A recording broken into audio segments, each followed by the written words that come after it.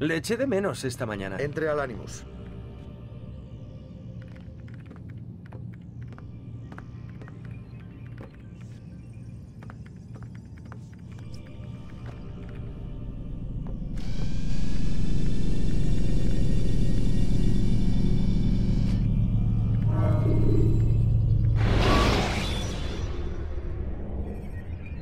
Usa la carrera libre para escapar de una pelea cuando estás expuesto.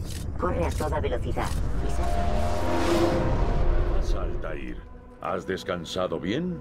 ¿Estás listo para otra misión? Lo estoy, pero antes me gustaría hacerte algunas preguntas. Adelante, responderé lo mejor que pueda. El rey mercader de Damasco mató a los nobles de la ciudad. En Jerusalén, Mayadín recurría al miedo para subyugar al pueblo. Sospecho que Guillermo quería matar a Ricardo y apoderarse de Acre. Todos ellos debían ayudar a sus superiores, pero decidieron traicionarlos. Lo que no comprendo es por qué. La respuesta es obvia. Los templarios desean el poder. Cada uno de esos hombres reclamaba su ciudad en nombre del Temple para que los templarios pudiesen gobernar Tierra Santa y otros lugares. Pero su misión está condenada al fracaso. ¿Por qué? Sus planes dependen del tesoro templario, el fruto del Edén. Pero lo tenemos nosotros, y sin él nunca conseguirán sus objetivos. ¿Qué es ese tesoro? Es la tentación. Solo es un pedazo de plata. Míralo bien. ¿Qué se supone que debo ver? Este pedazo de plata desterró a Adán y Eva. Convirtió bastones en serpientes. Separó las aguas del Mar Rojo. Fue la causa de la guerra de Troya. Sirvió un humilde carpintero para transformar el agua en vino. Para tener tanto poder, parece un objeto normal. ¿Cómo funciona? El hombre que lo tiene domina las mentes y los corazones de todo el que lo mira o que lo prueba, como dicen ellos. ¿Los hombres de Garnier? Un experimento con hierbas para simular sus efectos y prepararse para cuando lo tuvieran. Talal les daba nombres y Tamir los equipaba. Se estaban preparando para algo. ¿Para qué? La guerra. Y los demás, quienes gobernaban las ciudades, pensaban hacer con sus habitantes lo mismo que hacía Garnier. Ciudadanos perfectos, soldados perfectos, un mundo perfecto. Roberto de Sable no debe recuperar el tesoro. Mientras él y sus hermanos sigan vivos, lo intentarán. Debemos acabar con ellos. Justo lo que has estado haciendo. Hay dos templarios más que aún requieren tu atención. Uno en Acre, se llama Sibrand. El otro en Damasco, llamado Jubair. Ve a ver a los jefes locales. Ellos te darán instrucciones. A tus órdenes. Hazlo rápido. Nuestros éxitos están poniendo nervioso a Roberto de Sable. Sus seguidores harán todo lo que puedan por descubrirte. Saben que les busca un hombre con capucha blanca. Así que te estarán esperando. No me encontrarán. Soy una aguja en un pajar. Toma.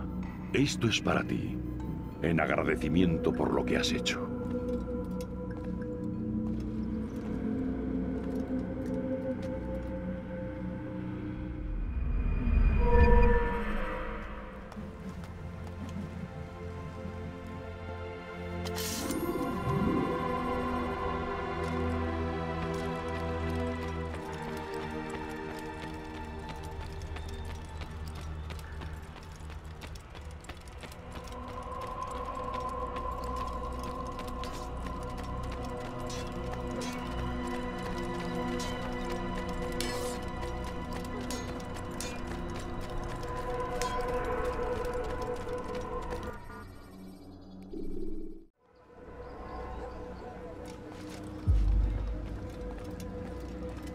Hola, Altair. ¿Alguna noticia? Al-Mualim me ha dado otro nombre. Se hace llamar Sibrand. Conozco a ese hombre. Lo acaban de nombrar jefe de los caballeros teutones. Vive en el barrio veneciano y además dirige el puerto de Acre. Empezaré inmediatamente. Estos son los lugares donde debes concentrar tu búsqueda. Al este de aquí, en los muelles, entre los marineros. En la capilla, al nordeste, junto a la cruz que domina el puerto.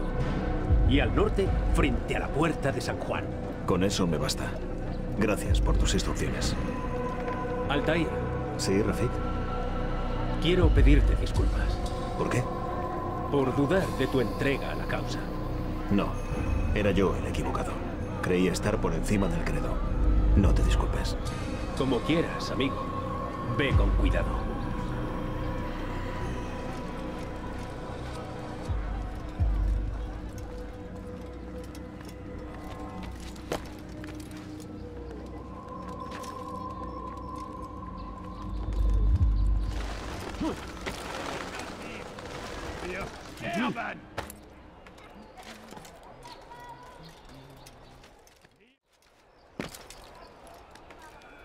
Quítase, ¿a dónde está el pagano responsable de esto?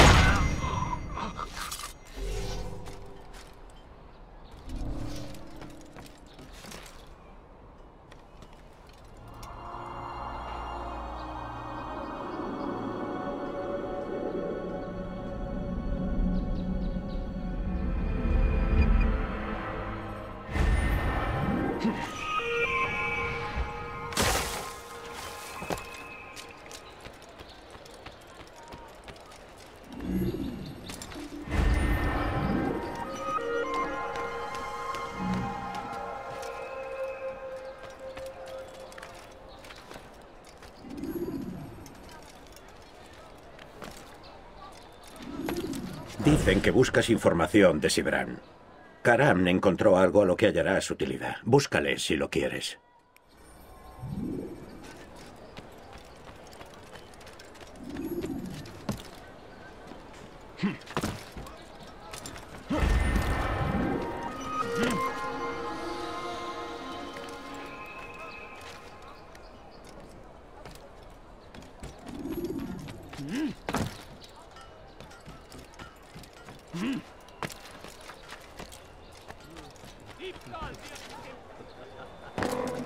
¿Qué demonios está haciendo?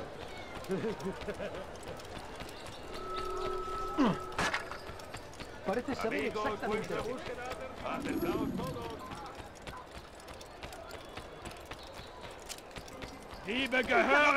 Por favor.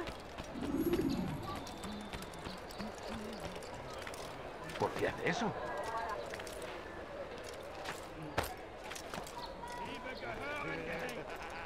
La paz sea contigo, hermano. Te he buscado por todas partes. Hoy he robado esta carta. Léela. Para ti tendrá sentido.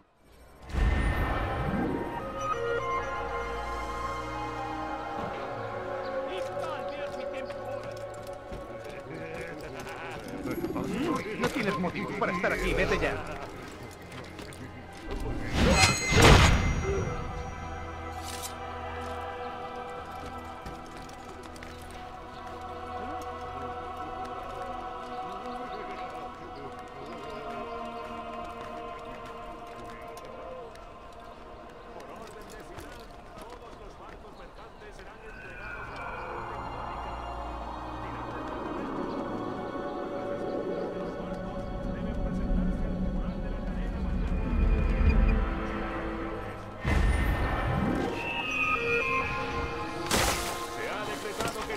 Los barcos se entreguen a la orden teutónica.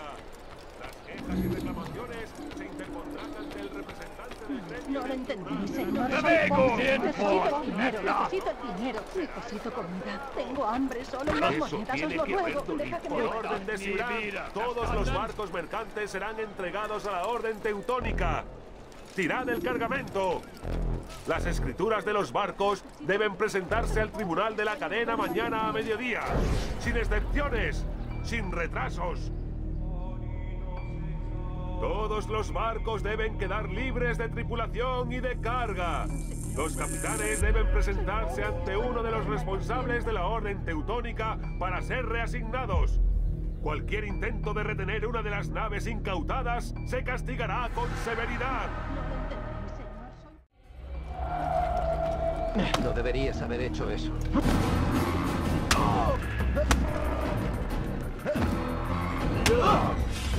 Alguien va a morir, seguro.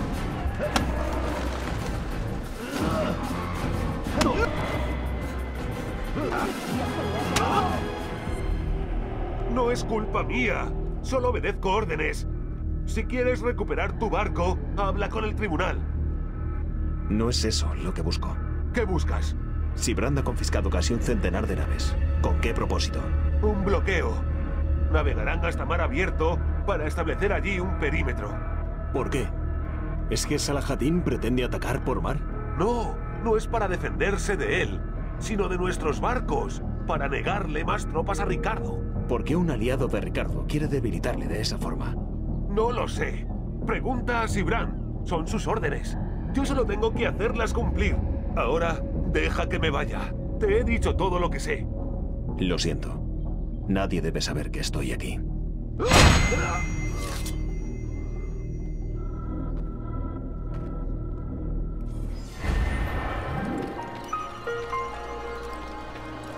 Tu n'as rien à faire ici. Fiche-moi le camp.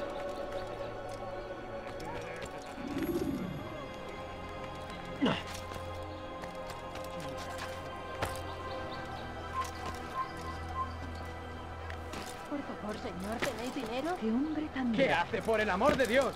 ¿Pero en qué piensa ese hombre?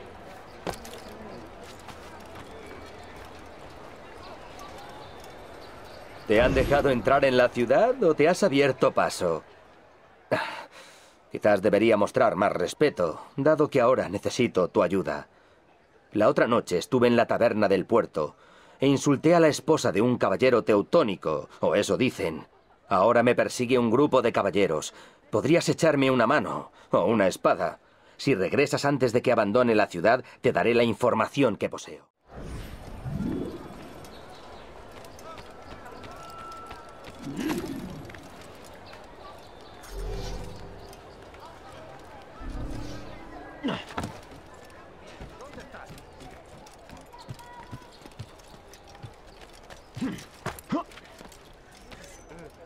¿Quién ha matado a esta persona?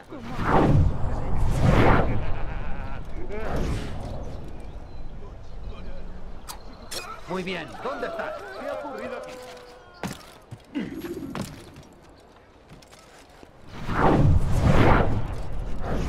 ¿Quién es el responsable de esto? ¿Qué ha pasado aquí?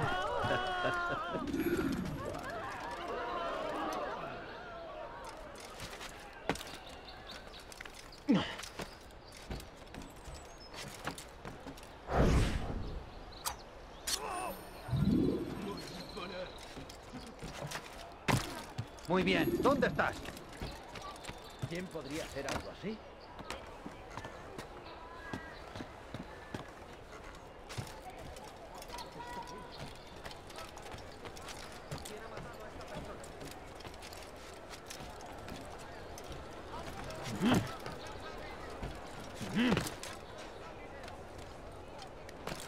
Mi familia está enferma y se muere. ¿Os sobra una moneda? Eres un hombre con suerte. Estás vivo y yo aún no he salido de Acre. Te diré lo que sé. Lo único más peligroso que un marinero borracho es uno airado. Sé que no te digo gran cosa, pero con tu sabiduría seguro que te servirá de algo.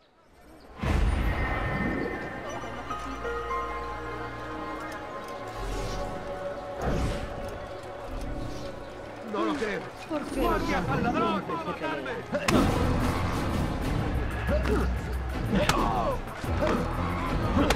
¿Y ahora qué pasa? ¿Te has equivocado?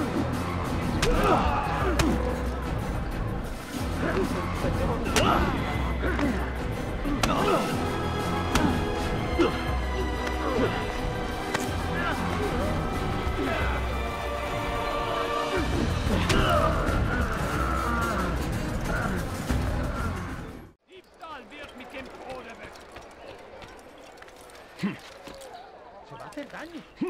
Y entonces no le ayudaré.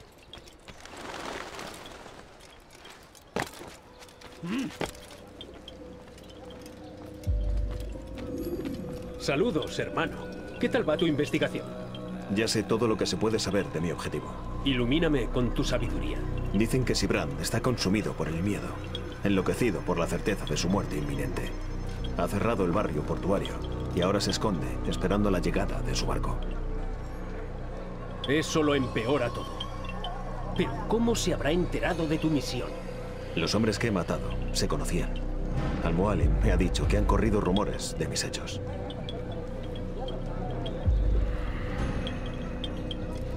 Debes estar alerta, Altair. Desde luego, Rafik. Pero creo que esto me vendrá bien. El miedo le debilita. Avanzando la memoria a un bloque más reciente.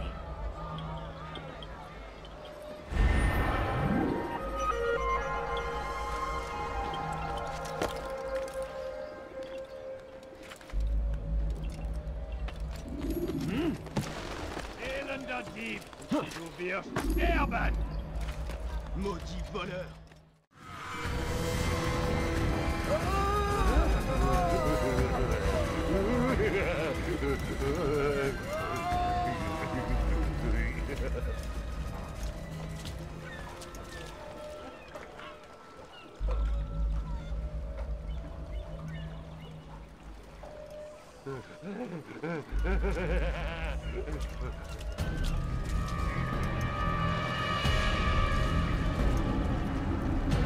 Os equivocáis, Maestre Sibrand. Jamás me atrevería a iniciar la violencia contra nadie, y mucho menos contra vos. Eso decís. Pero nadie ha salido en vuestra defensa. ¿Qué debería pensar? Yo llevo una vida sencilla, mi señor, como cualquier sacerdote. No nos gusta llamar la atención sobre nosotros. Tal vez. O tal vez nadie os conoce porque no sois un hombre de Dios, sino un asesino. ¡Nunca! Lleváis la misma ropa. Si ellos se cubren como nosotros, es solo para inspirar incertidumbre y miedo. No os dejéis engañar. ¿Me estáis llamando cobarde? ¿Desafiando mi autoridad? ¿Es que acaso pretendéis volver a mis propios caballeros en mi contra? No. Yo no entiendo por qué me estáis haciendo esto. No he hecho nada malo. Es curioso que digáis eso porque yo no recuerdo haberos acusado de ninguna fechoría. ¿Son acaso los remordimientos lo que os impulsan a confesar? No tengo nada que confesar. Oh, desafiante hasta el final. ¿Qué queréis decir? Guillermo y Garnier se confiaron demasiado y pagaron por ello con sus vidas. No cometeré el mismo error. Si en verdad sois un hombre de Dios, sin duda el Creador os protegerá y Él detendrá mi mano. ¡Estáis locos! Es que ninguno de vosotros impedirá esta sinrazón. Está emponzoñado por su propio miedo y por ello ve enemigos donde no existen. Veo que la gente comparte mi preocupación. Lo que hago, lo hago por Acre.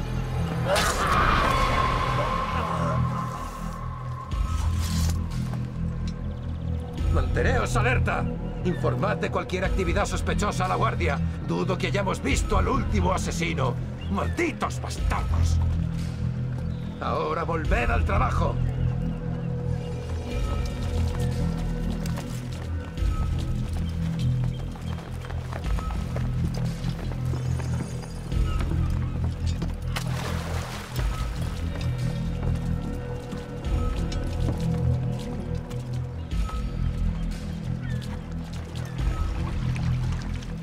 Haltet eure Augen offen! wird bestimmt wiederkommen!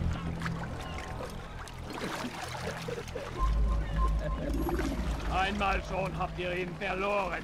Lasst ihn nicht noch einmal entfliehen.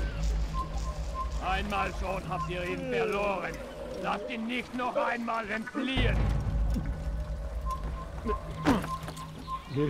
Er ist ein toter Mann, wenn er sich erneut hier zeigt.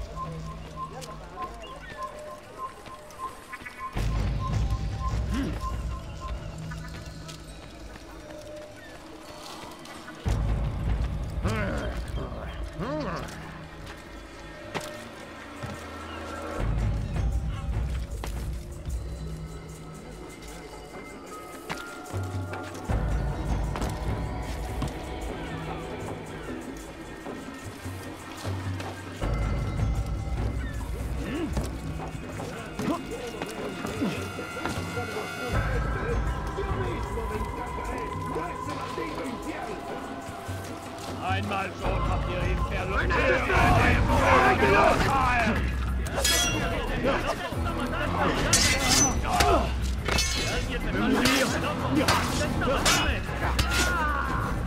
Lass ihn nicht entkommen! Tu me fais perdre mon temps! Plus vite!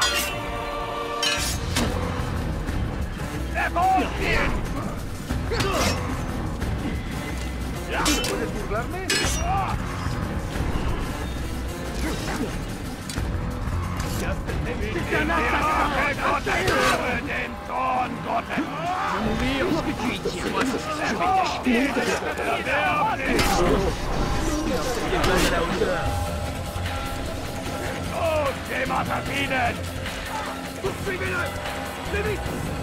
Vas a morir.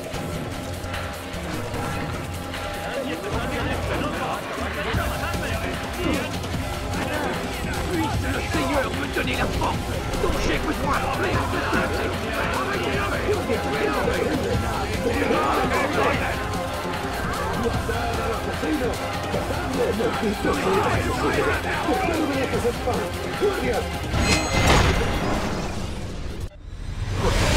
No lo hagas. ¿Tenéis miedo? Claro que tengo miedo. Pero ahora estaréis a salvo, en los brazos de vuestro Dios. No te han enseñado nada, mis hermanos. Sé lo que me aguarda. Como a todos. Si no es Dios, ¿qué os aguarda? Nada. No hay nada. Eso es lo que temo. ¿Vos no creéis? ¿Cómo puedo creer después de lo que sé? De lo que he visto. Nuestro tesoro es la prueba. ¿Prueba de qué? Esta vida es todo lo que hay. Pues quedaos en ella un poco más. Y contadme vuestra parte en el plan. Un bloqueo marítimo. Para evitar que los necios de los reyes cristianos enviaran refuerzos cuando hubiéramos... ¿Conquistado Tierra Santa? Liberado, estúpido, de la tiranía de la fe. ¿Liberado? Habéis destruido ciudades y controlado sus almas.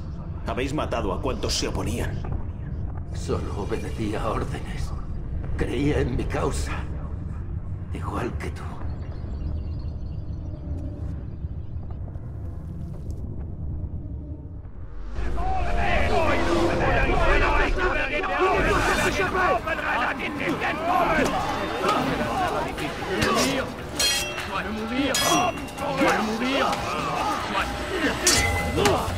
Was ist mit mir, du Narr?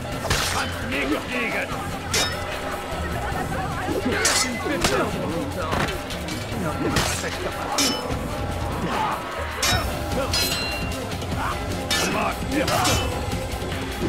Erwerb dich!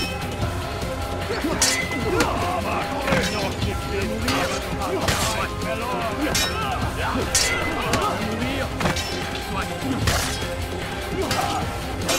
Mehr, du Narr! Du magst es nicht fliegen!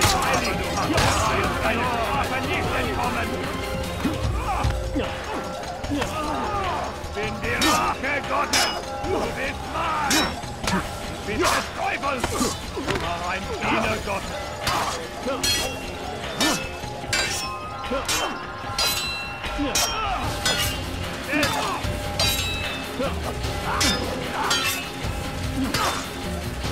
Erwerb dich! Was ist mit mir, du Narr? Kannst nicht fliegen!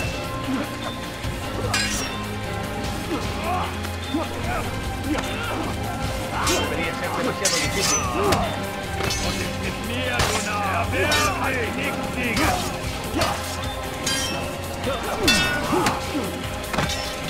Was ist mit mir, du Narr? Kannst nicht fliegen!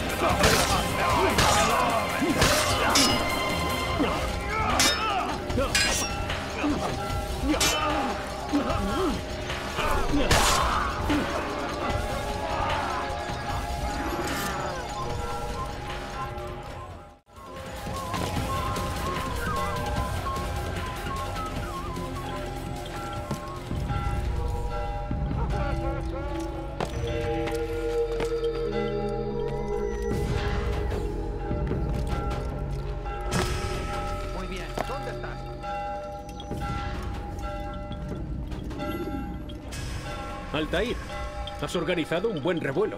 He hecho lo que se me pidió. Acabar con la vida de Sibrand. Ciertamente, lo has hecho. Deberías cabalgar a Masyaf e informar al Mualim de tu éxito. Sí. Debería volver y hablar con él. De esta y otras cosas. ¿Va todo bien, amigo mío? Te veo distante. No es nada, Rafik. Demasiadas cosas en la cabeza. Cuéntamelas. Deja que te ayude. Antes debo encontrarle el sentido, pero gracias por tu ofrecimiento. Se trata de los hombres a los que matas. ¿Sientes algo por ellos? ¿Cómo? Ah, amigo. Nadie espera que disfrutes de estas misiones. Culpa, dudas, simpatía. Todo eso es comprensible. ¿No debería temer esas emociones? Debes aceptarlas. Ellas te hacen humano. ¿Y si me equivoco? Si esos hombres no merecían morir. ¿Y si estaban confundidos? Descarriados, quizás, pero de intención pura. Yo solo soy un Rafik. Eso está más allá de mi entendimiento. Quizá el Mualim te ayude a comprenderlas. Sí, tal vez. Gracias, Rafik. Es un placer ayudar a alguien con tanto talento como tú.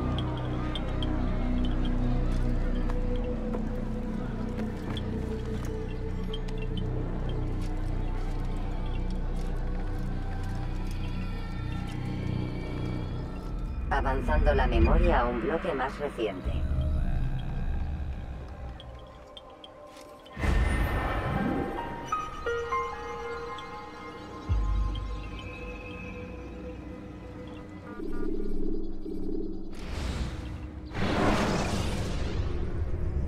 Puedes usar tus habilidades de sigilo para despistar. Lanza un cuchillo. Empuja a alguien de un lugar. Bienvenido a casa, hijo. Cuéntame. He tachado otro nombre de la lista. Con eso ya casi has terminado tu trabajo y has recuperado tu rango. ¿Puedo hacer una pregunta, maestro? Hazla y te responderé. ¿Por qué esos hombres? Jubair y Sibrand. Ah, ¿no lo ves? Ellos preparan el camino y se aseguran de eliminar posibles amenazas, tanto viejas como nuevas. Debilitarlos debilita a nuestro enemigo. Supongo que tiene lógica. Si ellos hubieran seguido con su trabajo, el nuestro habría sido en vano. No entiendo. Les infligimos un gran daño. Les hemos cortado los brazos, sí, pero nos enfrentamos a una hidra cuyos miembros cercenados vuelven a crecer. Pues cortemos su cabeza y acabemos de una vez. Pronto, pronto. Falta poco. Ya solo un hombre se interpone entre nosotros y la meta final. Volveré a mi trabajo. Cuanto antes acabe con ese hombre, antes me enfrentaré a nuestro verdadero enemigo. Antes de irte, yo también tengo una pregunta. Pues hazla. ¿En qué creemos? Solo en nosotros mismos. Vemos el mundo como es de verdad. Y esperamos que algún día todos los hombres lo vean. Y dime, ¿qué es el mundo? Una ilusión. Podemos someternos a ella, como casi todos, o trascenderla. ¿Qué es trascender? Reconocer que nada es verdad y que todo está permitido. Que las leyes no nacen de Dios, sino de la razón. Ahora he comprendido que nuestro credo no nos ordena ser libres. Nos ordena ser sabios. ¿Entiendes por qué los templarios son un peligro? Nosotros luchamos contra la ilusión y ellos la usan para mandar. Sí, y para crear un mundo a su propia imagen y semejanza. Por eso te envié para robar su tesoro. Por eso lo tengo escondido. Por eso los estás matando. Mientras sobreviva uno solo, también sobrevivirá su plan de crear un nuevo orden mundial. Coge tu equipo. Busca al último hombre. Cuando muera, Roberto de Sable será por fin vulnerable. Así lo haré. Que la paz sea contigo, Altair.